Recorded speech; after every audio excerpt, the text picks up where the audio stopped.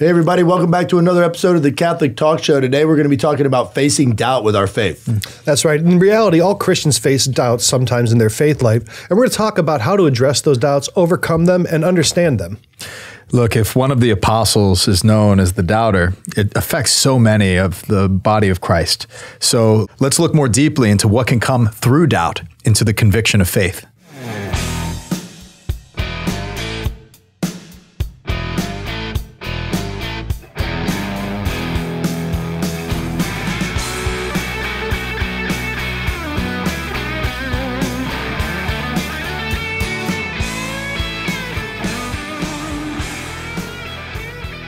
All right, great topic. So eloquently put. You know, the apostles experienced that. Thank you. One of the apostles, and we've all experienced it. No, and it's true. And this is why I love St. Thomas, because doubt is not a sin. It's not a moral issue. Doubt is something that we experience through life, and many saints have had to battle incredible fights with doubt.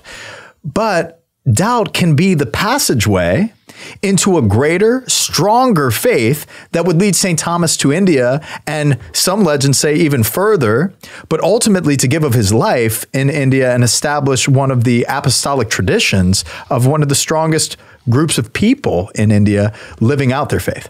You know, looking at doubts, any Christian who tells you they don't have doubts is either incredibly blessed with a very specific and very rare charism or lying. Everyone has doubts. I've doubted. The popes have doubted. Saints have doubted. Apostles have doubted. Because the reality is that we worship a hidden God. Yeah. We worship a Savior who has been off of this earth for 2,000 years. We worship and have faith in things that we do not see and cannot touch. That is hard for people who, number one, rely on the physical senses for proof, and then number two, are faced with all kinds of challenges and struggles. Now, we're going to get into the sacraments of the church, without a doubt in this, and why the Catholic Church has been established and instituted by Jesus Christ in the sacramental life, and how it does produce strong faith in the followers of Christ through these sacramental signs. But, you know, before we get into that, I think it's important to realize that in the apostolic college of all of the apostles, you have somebody like Nathaniel, you know, Bartholomew, and that in his heart, he had no guile. He quite quickly came to realize who the person of Jesus was, and that was it for him. So that's all he needed. And there are people in our community that have the same type of conviction of faith, but a greater majority of us, you look at through the rest of the apostles, I mean, hey, there were many moments of doubt. Even in the Old Testament, you know, I think of Gideon, you know, he's like, I don't want to go down there and battle these dudes. Yeah. So he flipped his fleece over. He's like, do it again. Like, give me another sign. Yeah. Right. Like, I mean, I don't know if that's necessarily doubt, but it is a lack of faith in a sense that God is very merciful with us therein. Dude, I'm going through it all the time as well in my own personal journey, where it's like, okay, this is a gift, God, but like, do you really want me to have, you know, like, it's like I constantly, I'm receiving all this consolation in this moment. Like, are you sure this is where I'm supposed to be? Like, am I not supposed to be, you know? So it's like, it is. Doubt is a regular thing, and we've got to work through it through prayer. It makes life an adventure. Yeah, it does. Honestly. That's the adventure. Well, it's an adventure that I don't really ask for. You know? Look, I don't want that. You know, there's been times in my life where I've seriously questioned the existence of God. And I think there's a lot of people who have. And like you said, it's not a sin, but it's a reality of the Christian faith life. It's a reality of just the mechanics of how the universe is created by God. It's pretty hard to believe sometimes, especially when you're either struggling with challenges or trauma or overcoming, you know, real grief and sorrow, or even in times where you just don't see the need for God. I mean, there's so many reasons that people doubt the existence of God, the need for God, or the reality of Jesus Christ in the church. And I think that's shameful for a lot of people to admit. Yeah. A lot of Christians will never admit that they have doubts. But yeah, I mean, the world's brutal. It's really brutal. And like, to lose your faith is, it's a rational, almost a rational thing. It's not super rational, but it's like a rational thing to enter into despair and doubt. But the beauty of God is that he meets us there. Mm. He shows us things in that valley, and then he builds us back up. And it strengthens your faith. Joseph Ratzinger, Pope Benedict XVI, in his book, Introduction to Christianity, he talked about exactly what you're talking about. He said, first of all, the believer is always threatened with the uncertainty which in moments of temptation can suddenly and unexpectedly cast a piercing light on the fragility of the whole that usually seems so self-evident to him. Just immediately out of nowhere, the whole thing seems like it can come down on top of you like, wait a second, this doesn't make any sense.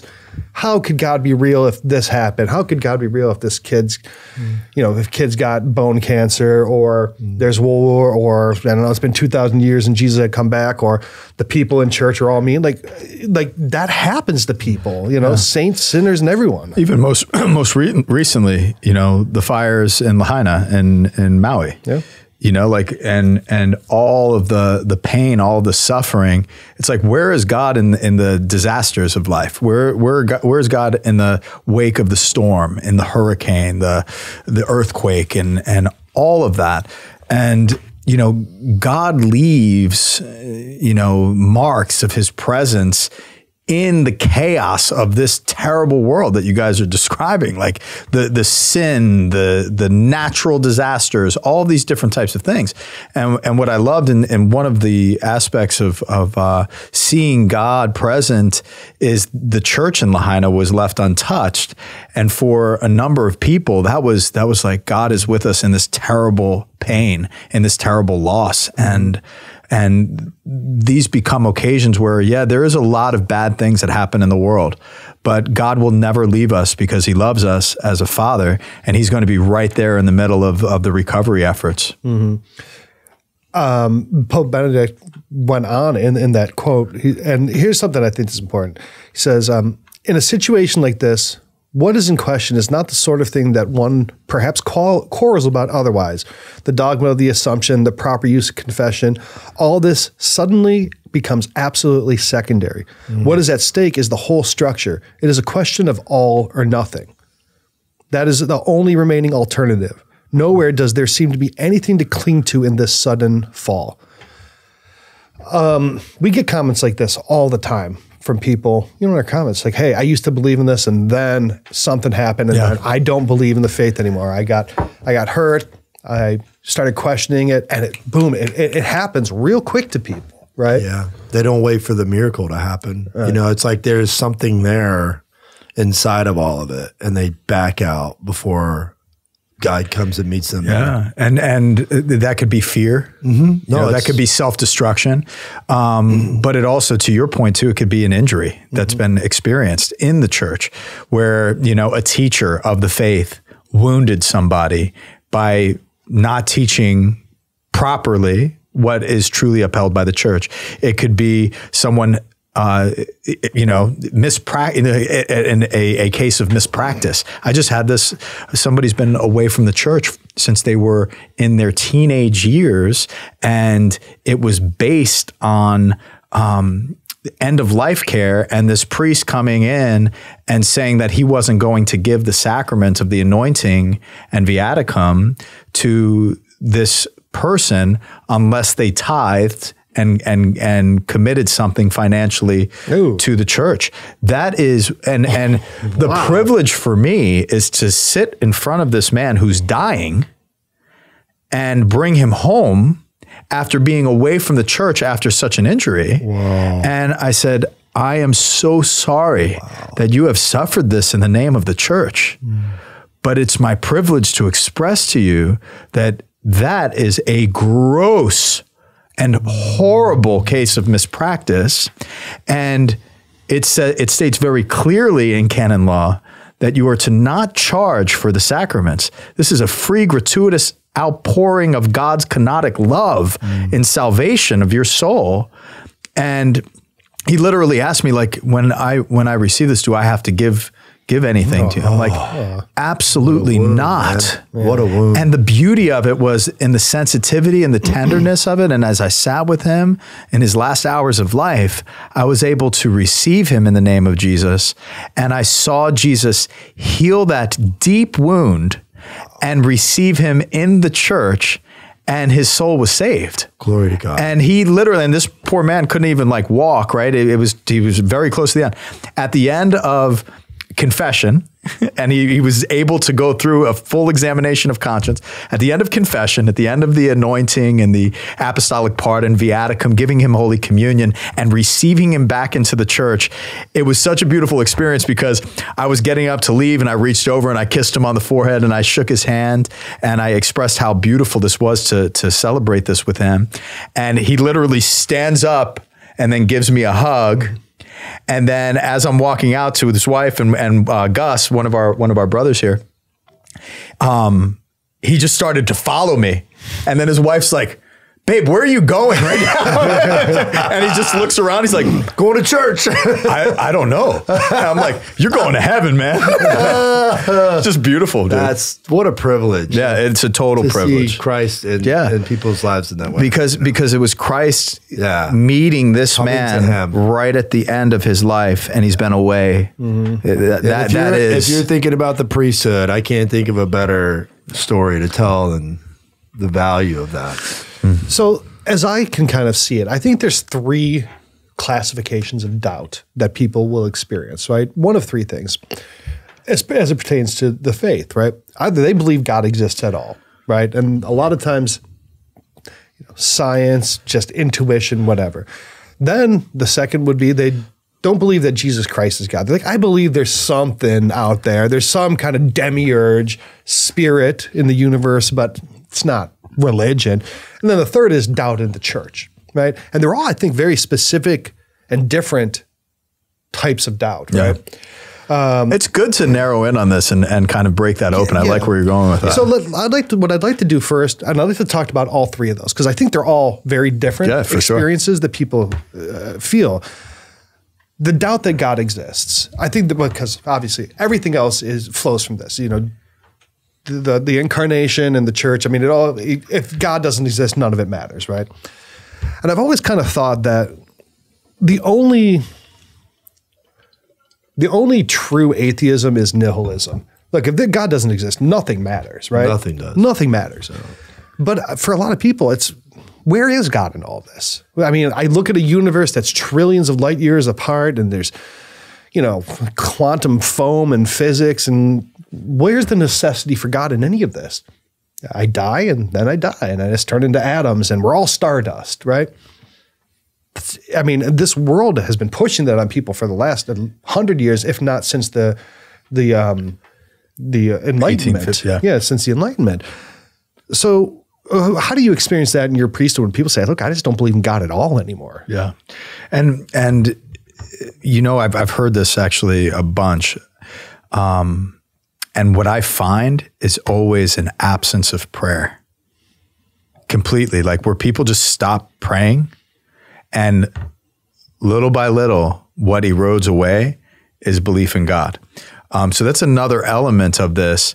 But what happens is when people see how they're feeling, then they go into a crisis mode and they see how a culture of nihilism, architecture and art that's built upon nihilism and everything that we're surrounded with in the structures of society today, it's like swallowing people into this hopeless place of God does not exist. But the beautiful aspect, and this goes to the priesthood too, for those who are discerning priesthood, you get to witness when people say, I don't want to live here in this place of emptiness and doubt. I'm willing to give this a shot.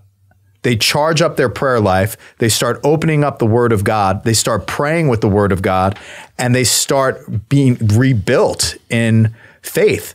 And again, it's like the way that it erodes can also be the way that it gets built up. And then the foundation of your prayer based in Scripture begins to bring you into the mystery and then experiencing that mystery, entering into the sacramental life. Yeah, and what you're mentioning is the doubt of a sorrowful heart, and I think another doubt is the doubt of a hardened heart, right? The doubt of accusations towards mocking, right? Like scientific, like the Dawkins type, and then what you're mentioning is the doubt of a fertile ground for God to come and bring a springtime to it. And then there's a sense of doubt too in respect to the hardening of the heart that's based on sin. So like pride, cutting oneself off from God and establishing oneself as God, as the knower of all of these things, and that I'm going to exercise my intellect and knowledge and draw power from that and exercise power. That too is a hardening of the heart. And in respect to the time that one is spending, absent from one's communication with God, necessarily has sinful elements to it. So doubt is not sinful, right? But the things that precede doubt can most certainly be sinful. Come from sin. But not always, though. I mean, look at Mother Teresa or St. Paul of the Cross. I wouldn't say that either of them didn't have prayer lives and weren't living the Christian life, and they've had 40 years. It'll be St. Paul of the Cross, 45 years. Mother Teresa, 40 years, where she's like, I don't know if God's even real. And that's why she was immersed in suffering. Like, I mean, I could see how it could overtake you even in the midst of. Okay, but this is a great saint that everyone holds up an example. Or St. Paul of the Cross founded the Passionists. I mean, these are saints, big time saints, and they spent most of their lives feeling the complete absence and loss of God. And that's a real thing that people struggle with. And there's people in your church who won't tell you this because there's someone sitting in their seats right now saying, I love the church and I love this, but I don't see God here. I get a sense from Protestants, like I would consider faithful Protestants, believers, if you will. When we start talking about the Catholic Church, like there's a, I don't know, a vibe I get where they're just like, I like it the way it is. Right. And it might be the sinfulness or whatever it is, like the conviction doesn't have the full, it's like the seeking can stop here and I've got this bucket of my life. But like when you challenge them, like, I mean, you could literally sit in front of Jesus, like, oh, that's going to rock my world. It's going to change everything. I think there's doubt when you talk about that too. It's like leading people closer to God. I think there's a level of doubt there too as well. Yeah, you know what you're reminding me of is when we were in LA and we met up, and went to that evangelical church that Justin Bieber was at. Yeah. And we're sitting there. I wasn't invited. You didn't want to go. and then we're sitting there and it was just like, it was a concert. Guy preached on the word. He opened up the scripture and then it was like a hookup, like, hey, if you're not dating anybody, hang out with this, but and then we're both like sitting there like, that's how it ends.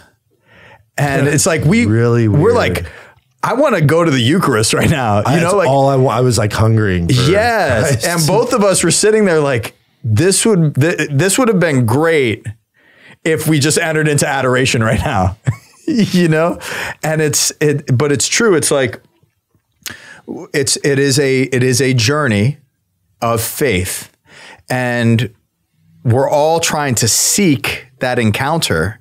But there's questions along the way, especially when adversity is presented.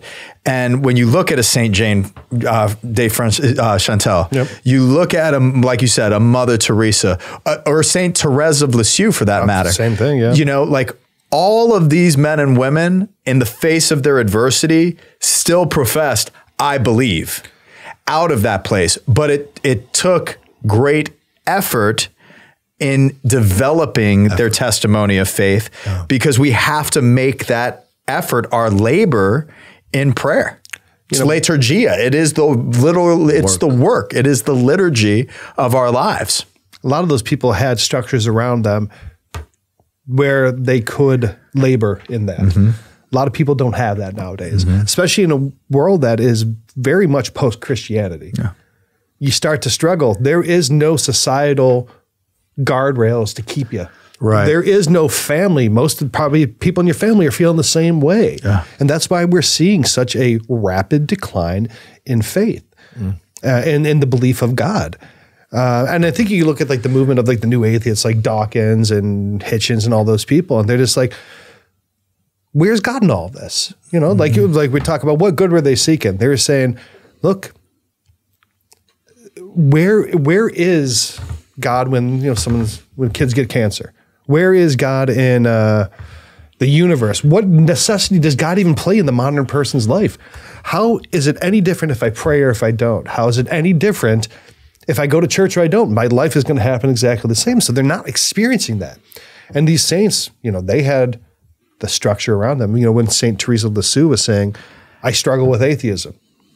Well, she was also in a convent. Okay. It's a little bit easier to come out of that. So how can people kind of gird themselves in a society and world that doesn't help them? Yeah. I learned in the seminary from Father Mike Moore, like I was really angry at some stuff going on. And he was just like, did you tell God you were angry? And I was like, no, why would I do that? Like, I'm just pissed off, you know, like it's like, go to the chapel and then just lay it on him and then come back to me. And I laid it on him. Yeah. And when I was done, God spoke to my heart. Yeah. Right. And so I think like doubt it's like, if you look at virtue or like the theological virtue or whatever of faith, like doubt is the resistance to build the muscle.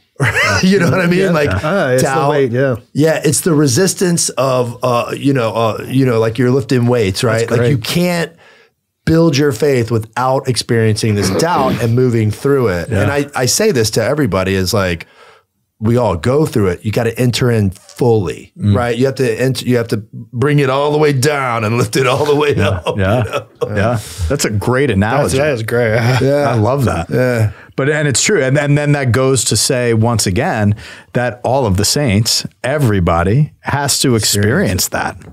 Yeah, and I'll mention this now. I think it's like it's appropriate, like with Jen getting brain cancer, like stage 4, and going through all that. And then your advice to me, which was like, dude, like, don't let the devil, don't project, right? So without projection, I was like stuck in this static anger. And I felt it. Instead of projecting and experiencing different sinfulness, I literally just dumped it on him. Yeah, yeah. And I was like, you son of a bitch. Like, you want to come at me like this? I can deal with this, you know? Like, and so I laid it on him. And then sure enough, the reading was about how Peter fell in the waves going towards Jesus. And so I thought, well, he was ready to speak to me. Yeah. Like at first I was like, and I'm done, right? Same thing I did in the seminary when I was getting kicked out. I was like, boom, boom, ooh, I can, you know, like, come on. And then, you know, when you're done yelling, when you're done experiencing the doubt and the anger, then like he comes in and he's like, this is where I want you to be. This is where I want you to be. He wanted Peter to fall into those waves. He wanted that. Because if you look at where Peter was writing in his epistle, and it's one of my favorite lines, and I just drew the connection because I was just silent enough to hear it, and I love Peter. Like I feel like a lot of like Peter, which is probably why the reading was there. He says, be attentive to it, the gospel, like a dim light shining in the corner, right? I don't know, a lamp in the corner, like a dim lamp in the corner until the morning rises in your soul, right? Is that not, is that not what this is? Like it's literally like focusing on this dim lamp in your life until the morning comes, which I think a lot of people just abandon God, right? I could easily abandon him. And believe me, that was on my lips. Yeah. You know what I mean? Like it was on my lips. But at the end of the day, if you pay attention, if you're attentive to it, like he was attentive to the ghost of Jesus, right? This not his real like appearance, but this dim light. They think it's like a phantom. Right. Yeah. And he wrote that in his epistle. And I really think it came from that. It's like, I like that a lot. I like the whole sense of this projection. Like, okay, I could project right now. I'm in the boat, waves are crashing, and I look out and I project what that reality is that I see at a distance, and it is a phantom ghost and it's coming to kill us. Like our death is imminent. Death is imminent in this situation. But it's like, no, Jesus comes, draws close to them, reveals that he is present, and then calls Peter out of the boat. And it's like, overcome your fear of death. Overcome this. Step out with me. Now is your time.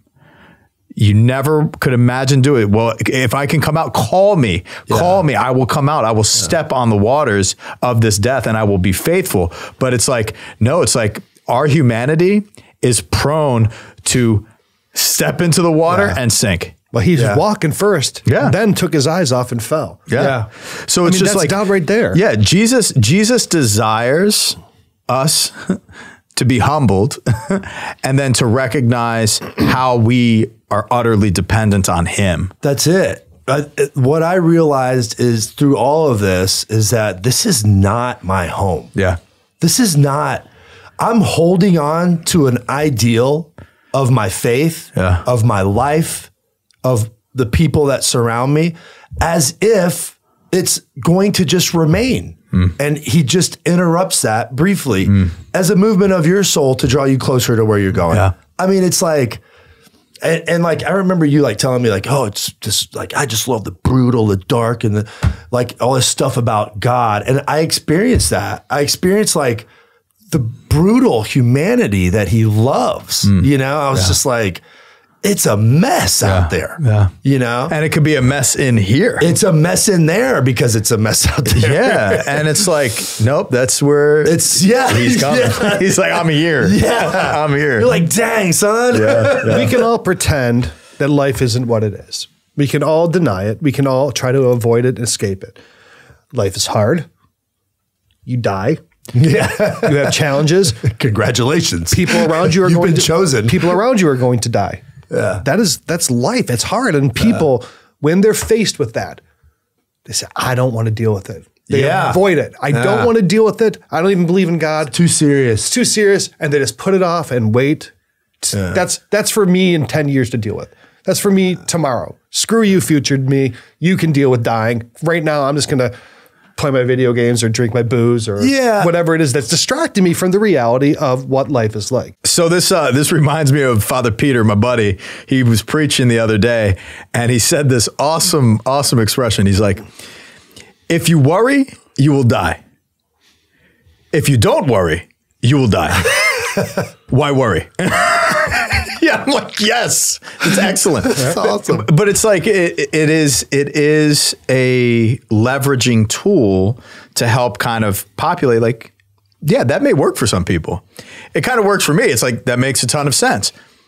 So these leveraging tools is what's going to kind of help all of us burst out of the constricting power of what doubt does.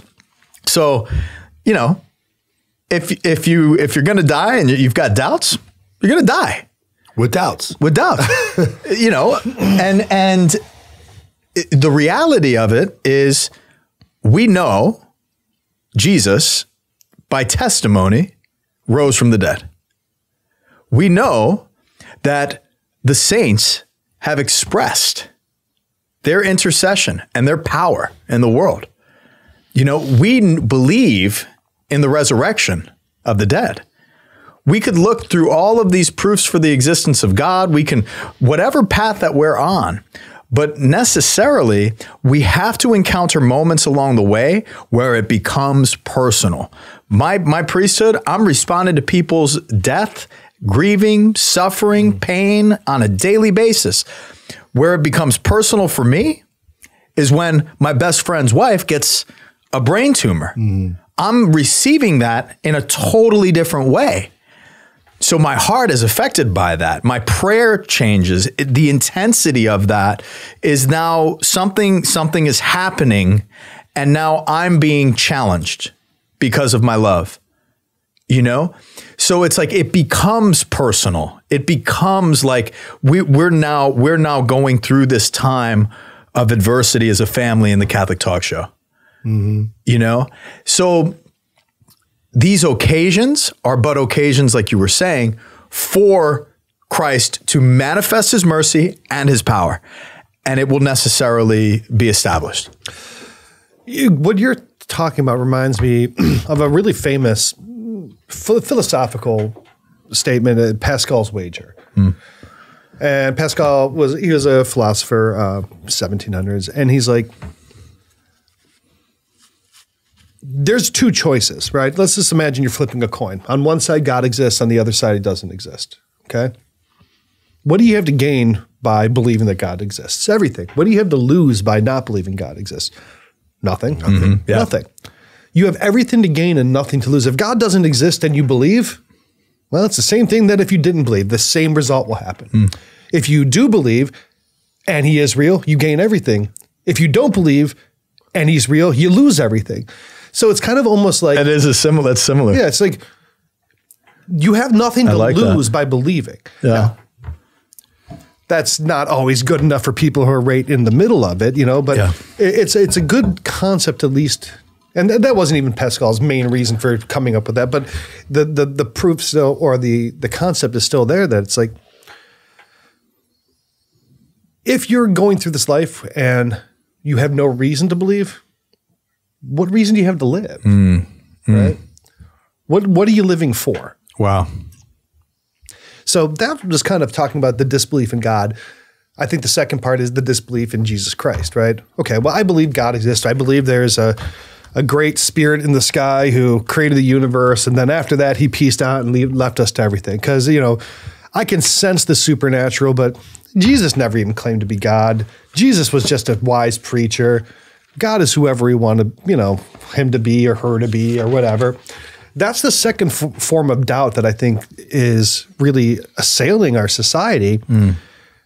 Just the doubt in the truth of what Jesus said about himself, right? You know, the Lord, liar, or lunatic argument of C.S. Lewis. Like, if Jesus said what he said, he's either the Lord or a liar or a lunatic.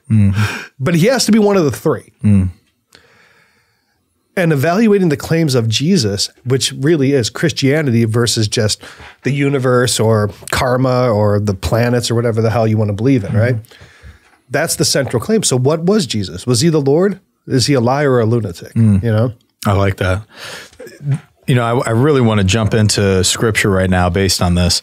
So this is John chapter 11. The context is the raising of Lazarus, Jesus's friend, from the dead. So starting at verse 20, chapter 11, when Martha heard that Jesus was coming, she went to meet him, but Mary sat at home. Martha said to Jesus, "Lord, if you had been here, my brother would not have died. But even now I know that whatever you ask of God, God will give you." So she says, even now I know whatever you ask of God, God will give you. Jesus said to her, "Your brother will rise." Martha said to him, "I know he will rise in the resurrection on the last day." Jesus told her, "I am the resurrection and the life. Whoever believes in me, even if he dies, will live. And everyone who lives and believes in me will never die." And this is my favorite part of this verse. Do you believe this? You know, like that sense of Jesus delivering, like, do you believe this?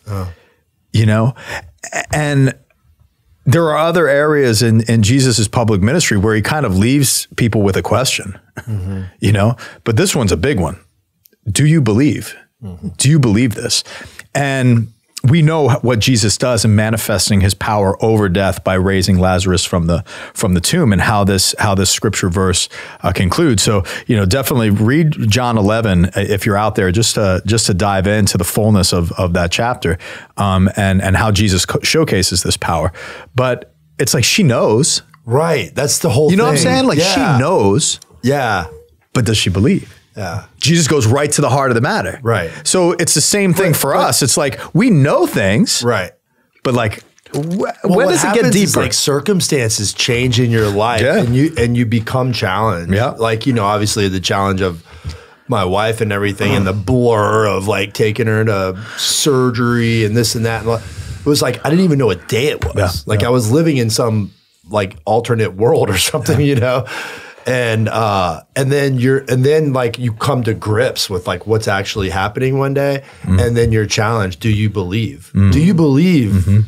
Like, I mean, that's literally that's Peter, right? It's Peter on the water too. It's like that makes me think of Conchita Cabrera in her book Season of the Soul. Right? Yeah, it's real easy to believe in springtime when everything's nice and soft and cool and beautiful and flowery. It's real easy when everything's just coming up, but when life gets hard and all the heat and the pressure's burning up, all the faith that you had extra, and now you're down to the heart of the matter, that's when it becomes hard to believe, and that's when a lot of people say, well, where were you? Where's this, great consoler, this great help, this person who's going to save me from all this? Okay. Like you said, that's circumstances. Believing in principle, like you said, with Martha and Mary. Do you believe? It's easy. Like, I believe you, Lord. Of course. But wait a second. Let me throw now it's real. Now Lazarus is dead. Now do I really believe? I don't know. Right? When the chips are down. And this comes out of a relationship that was intimately close to Christ, like his best friend. Yeah. You know what I mean? Like, and the components of that and the circumstances of that need to be interiorized in our lives, like personally, and that is the expression of a faith that is elected and permanent. So St. Peter says in the scriptures, be prepared at any given moment to give testimony for the reason in which you believe and have faith. Like, be prepared. So what is the reason? Is it C.S. Lewis? Is it a simple, expression, is it what gives you that disposition of belief? Because we want to be in the college of saints, like a Mother Teresa, like a Saint Therese of Lisieux, that says, though I'm experiencing all this stuff, I'm still going to say, I believe. I believe it. And, and we know how those lives of witnesses have ended. And they live in a very privileged situation before God, awaiting that final resurrection. That's what we are all waiting for, is that final judgment and the new Jerusalem and the new heaven and the new earth, where the kingdom has fully come. Again, I mean, if the universe is just created and controlled by an impersonal force or God, and then he left and, the clockmaker argument, he wound it up and then left us to our own devices, how is that really any different than a universe with no God? I mean, an impersonal God who doesn't care about our fortunes or benefits, it's not a God that I would worship. Yeah. I wouldn't. Yeah. God that doesn't care about us, a God who just left us to our own devices and I created you, now die. No. And that's not what God is. God is love. You can't create without love. So I think that precludes the reality that God could be an impersonal God, but a personal God is Jesus Christ. It is a God who took on the flesh, who took on human suffering to become like us.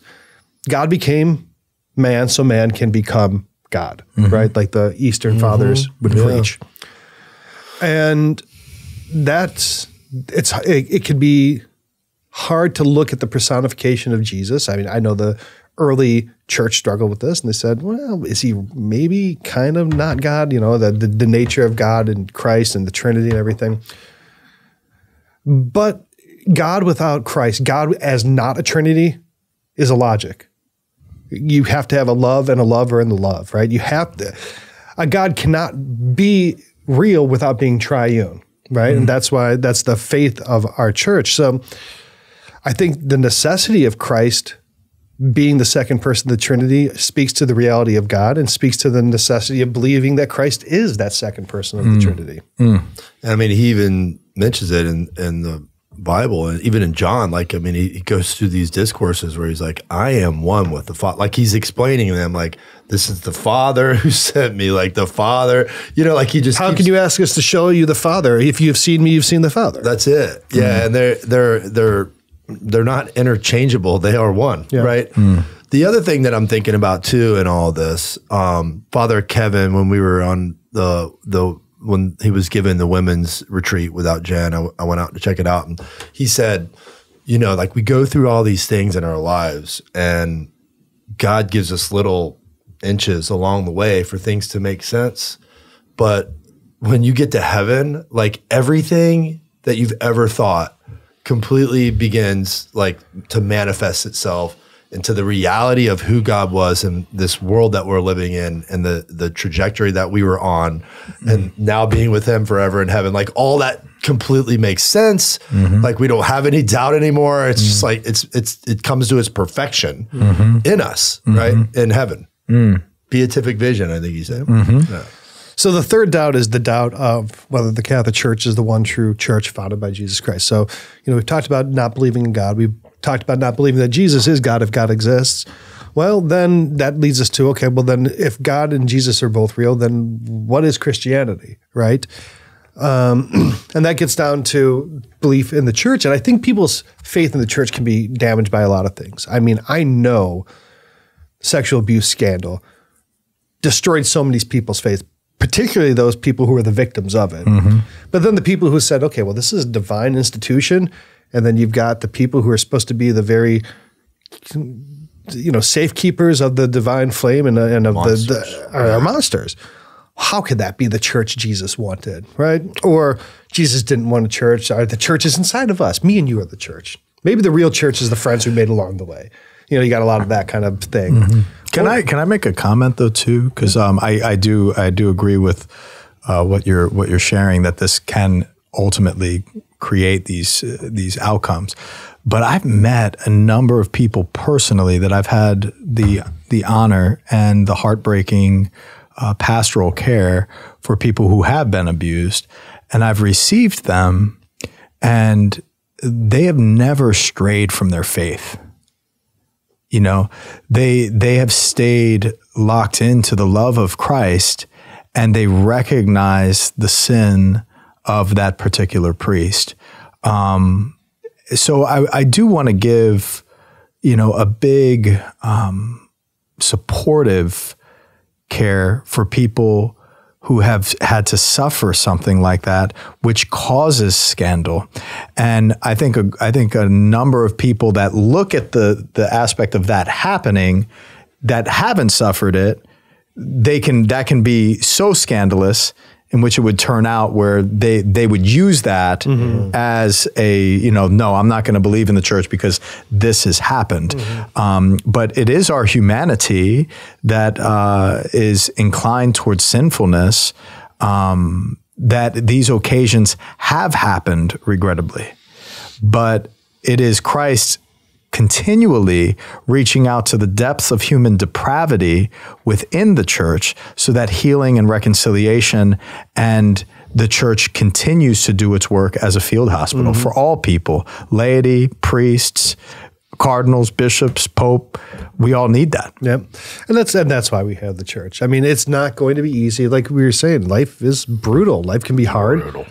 And, you know, the church is often called the bark of St. Peter because we live in this big stormy world, and the boat is the church. That's the thing that's keeping us safe and getting us to the safe shores of heaven, right?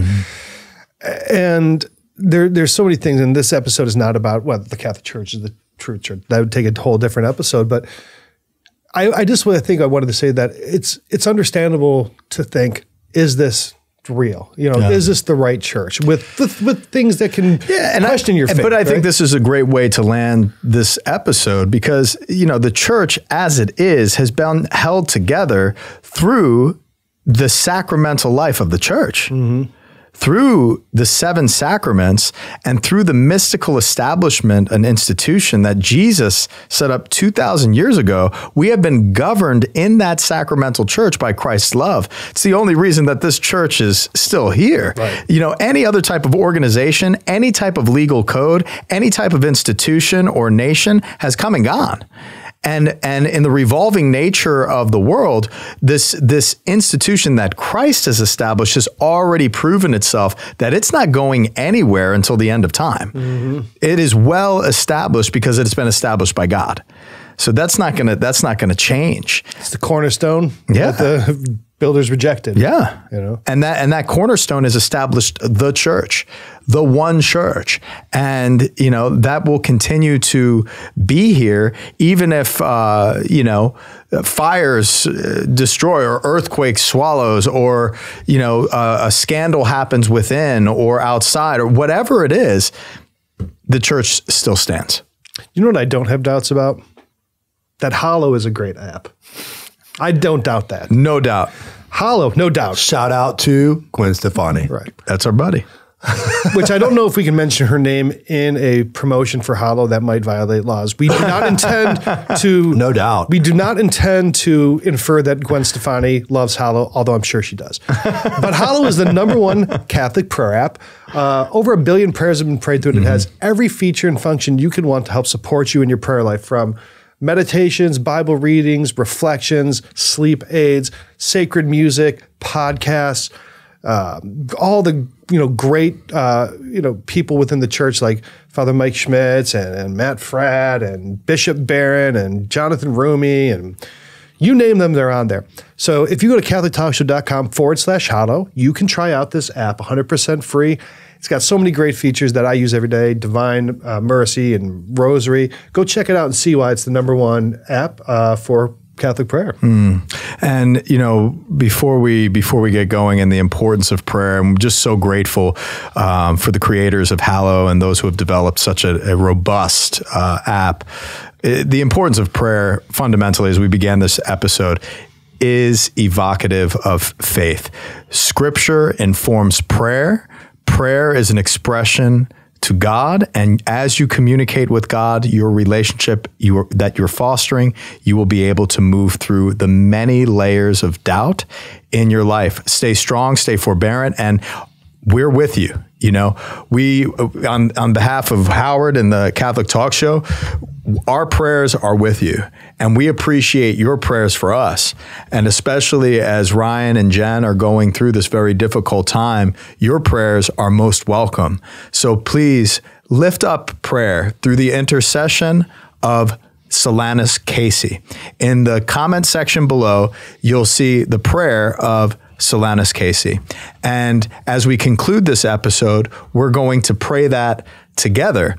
And I invite you to journey with us through prayerful invocation, through the intercession of Solanus Casey, so that he can receive a miracle and we can receive a miracle in the healing of our sister Jen. So let us conclude with prayer. And again, I invite you to join with us.